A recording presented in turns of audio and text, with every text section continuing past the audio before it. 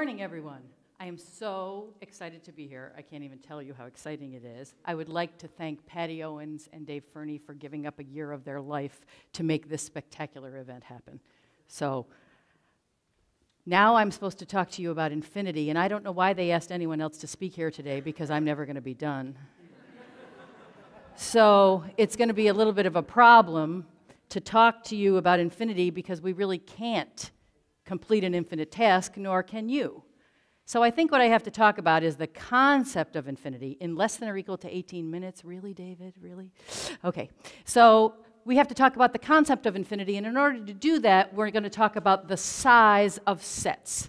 Now, you all know what a set is. A set is a collection of objects. So let's look at a couple of sets. These two sets, the V set, has a few elements, and X has a few elements. And I want to know, are these two sets the same size? So we can count the number of elements in the set, and we can see that set V has 5 elements, set X has 5 elements, and mathematically we say those two sets have the same cardinality, which means they are the same size. They are not the same set, but they are the same size.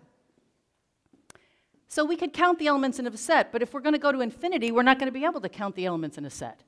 So maybe we should think of another way to compare the size of sets. So let's make what we call a one-to-one correspondence between the sets. Let's see if every member of V matches with exactly one member of X. And it looks like they do.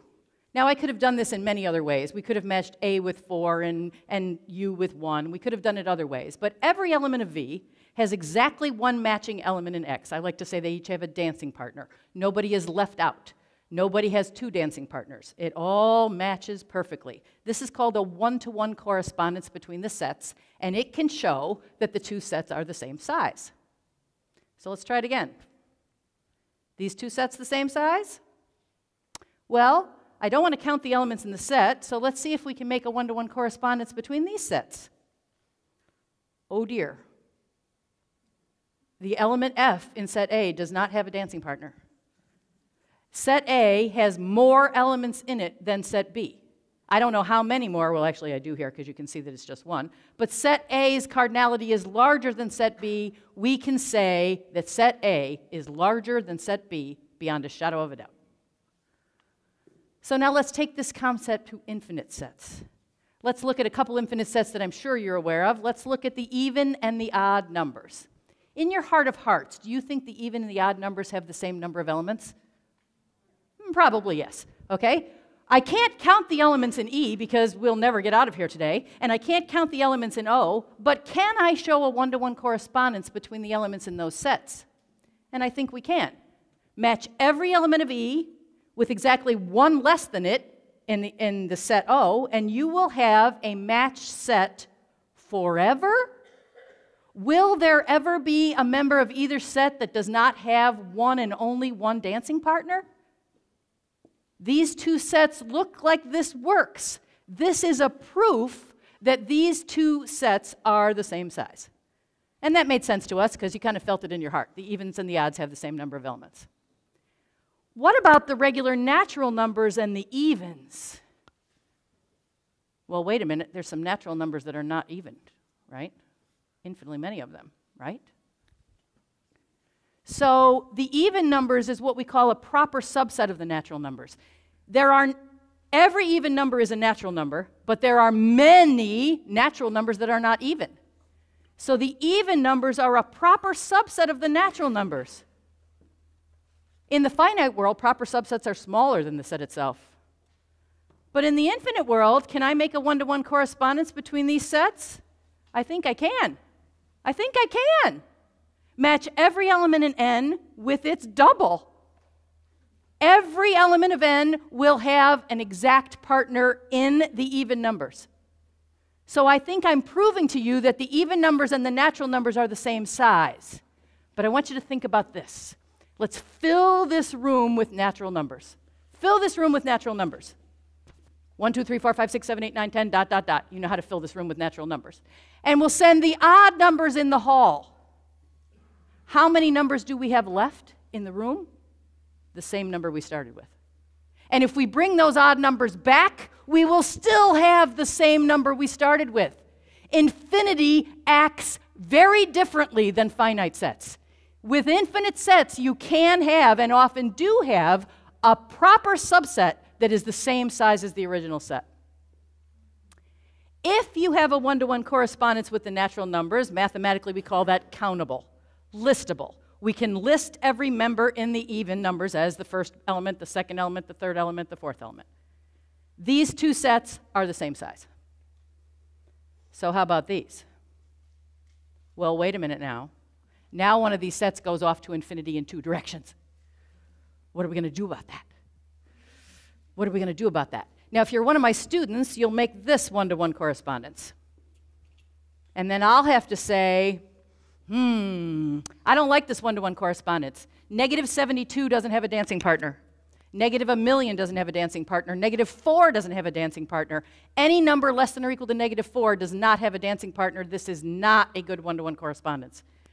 But that's not what we need to show. We need to show, does there exist a good one-to-one correspondence? So let's try again. Let's try again. Let's take the natural numbers and the integers, and let's take 1 and match it with 0. Okay, what are we going to do now? Let's match 2 with 1, and 3 with negative 1, and 4 with 2, and 5 with negative 2, and 6 with 3, and 7 with negative 3. And will this go on forever? I think it will, won't it? There will be never a natural number that doesn't match with exactly one integer. That set that looks like it's going on in two directions is the same size as the original set. The same size as the original set. All these infinities, even though we have sets that are proper subsets of each other, are still the same size. Oh my gosh. What about the rational numbers? Well, first of all, you need to know what a rational number is. A rational number is any number that can be written as a fraction. Any number that can be written as a fraction where the numerator and the denominator are integers. We can't stick any square roots in there. Okay? So a rational number is any fraction. So I want to know, can I do this with any fraction? These three bullets are the same question. Is the set of natural numbers the same size as the rationals? Is the set of rationals countable, mathematical term, or listable? Can the rational numbers be ordered? Can you order every fraction? Oh, well, I don't know. This array that I've made here, I made this array, I thought, okay, I'm going to write down every fraction. I'm going to write down every fraction that has a denominator of 1. I'm going to write down every fraction that has a denominator of 2. Every fraction that has a denominator of 3, 4, 5. Every fraction that has a denominator of negative 1. Every fraction that has a denominator of negative 2, and so on. I do realize that I've written some fractions twice. But that's okay, I can always throw those out at the end. Will this array have every fraction on it eventually? Will 1,376,000 divided by 5 be on this array eventually? Yes, they go off to infinity in all directions. So now we have a set of numbers that goes off to infinity in infinitely many ways. Can I order these numbers? Can I line them up with the natural numbers in any way? And I think I can. You ready? How about this? How about we match 1 with 0, 2 with 1 over 1, 3 with negative 1 over 1, 4 with 2 over 1, and so on, and spiral around like this, making an ordering of every fraction. Making an ordering of every fraction. The rational numbers are countable. The rational numbers are the same size as the natural numbers, or the even numbers, or the integers. They're all the same size. The Fibonacci numbers, the prime numbers, they're all the same size. And for a long, long time, that's what we thought. We thought all infinite sets were the same size. And then along comes this man, Georg Cantor. He was a very fine mathematician, and Georg Cantor proposed the idea that some infinities are actually larger than others. What? The mathematical world says, what? Everything is countable. We can make a one-to-one correspondence with every set.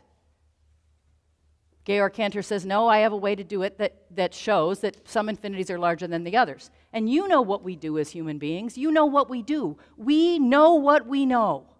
And we do not like new ideas. We say we do, but we really don't. We know what we know, and we don't like new ideas. Georg Cantor had a teacher whose name was Leopold Kronecker, and Leopold Kronecker did not like this whole notion. I do not know Leopold Kronecker because he lived before my time, but I have to believe that he was also threatened by Georg Cantor's knowledge. And he started blackballing Georg Cantor. And he blackballed him so that Georg Cantor couldn't get a professional teaching job in Europe at the time. Georg Cantor ends up having a nervous breakdown. He ends up in an insane asylum, and he dies there. This is a horrible story of human nature. This is a story of we don't like new ideas. We did this with Galileo also. When Galileo dared to mention that the earth could possibly revolve around the sun, we were egocentric at the time and didn't like that. So we imprisoned him. I think when new ideas happen, we have to examine them. Some new ideas don't have a lot of credence, but some new ideas are monumentally going to change what you do. And I think we need to accept new ideas maybe a little better than we do. So Georg Cantor says, all right, let's talk about the real numbers. Now the real numbers, if you're not a math person, the real numbers are all those rational numbers, all those fractions, and also the set of infinite non-repeating decimals. Those weirdo numbers that you usually round off, right? Okay, the infinite non-repeating decimals. We're going to put those together. That's called the real numbers. The rationals and the irrationals together, a union of those two sets, is the real numbers. So let's see if we can make a one-to-one correspondence with the real numbers. And that's what we've done here. We've made a list of all the real numbers, dot, dot, dot. This is going to go on forever. We've made a list of all the real numbers and the natural numbers. And Georg Cantor says, your list is not complete. The mathematical world says, what? And he says, he said, if you change one digit in a number, does that mean the number is different? Yes. One digit in a number means that the number is different. So he wants to look at the 10th place in the number that you're calling 1, the 100th place in the number you're calling 2, the 1000th place in the number you're calling 3. And follow this diagonal down and change that digit. So you are changing one digit in infinitely many numbers. Now, how can we do that? We can do it lots of ways. But let's say if the digit on the diagonal to the right of the decimal point is a 2, we'll make it a 7. If it's not a 2, we'll make it a 2. That would effectively change every digit, right? And that gives us this number, 277722727 dot, dot, dot. This number cannot be on this list because it differs from the first, oh heavens. It differs from the first number in the 10th place and the second number in the 100th place and the third number in the 1000th place and the fourth number in the 10,000th place and so on. The real numbers cannot be ordered. They cannot make a one-to-one correspondence with the natural numbers. Oh my gosh, spectacular thought to the stratosphere. The real numbers are larger than the infinity that you think about every day. The real numbers are larger. Larger. Larger. Oh, I'm almost out of breath by this. This is just unbelievably amazing. So the question's going to become this. Is there any set larger than that? Is there any set larger than a set that is larger than the counting numbers? And the only way to think about this is I'm going to have to take you back to the finite world. You'll be relieved. Okay, we're going back to the finite world. Let's look at subsets of sets. If a set has one element, it's going to have two subsets, or 2 to the first power subsets. If a set has 2 elements, it's going to have 4 subsets. I have them listed there, or 2 to the second subsets. If a set has 3 elements, it's going to have 8 subsets, or 2 to the third. So let's make a set of these subsets. That's called a power set. A power set is the set of all subsets of any set. The set of all subsets. So you take a set, you make all the subsets. If a set has a certain number of elements, it's going to have 2 to that power number of subsets, like the examples that we had. 3 elements gave you 2 to the 3rd subsets. 5 elements is going to give you 2 to the 5th, or 32 subsets. So doesn't that mean that the cardinality of the power set, the number of elements in the power set of a set, is larger than the set itself? Well, we were talking about infinity. So the question was, is there any set larger than the real numbers? And I would like you to just strap the stratosphere onto your hat today and think about the power set of the real numbers. Holy cow. The power set of the real numbers would be every subset of the real numbers. Every real number, the singleton set, any pair of real numbers, any triple of real numbers, any quadruple of real numbers, any quintuple of real numbers, any sextuple, any septuple, any dodectuple, any combination of real numbers, that set is going to be larger than the real numbers. So now we have one infinity nested inside another. Unbelievable. And now, what if I take the power set of that set? Oh my goodness. If I take the power set of that set, and maybe the power set of that set, and maybe the power set of that set, you are going to have infinities nested inside other infinities. And oh my gosh, this is giving me a headache. I can't believe this. How high will this go? How big is infinity? Just imagine that.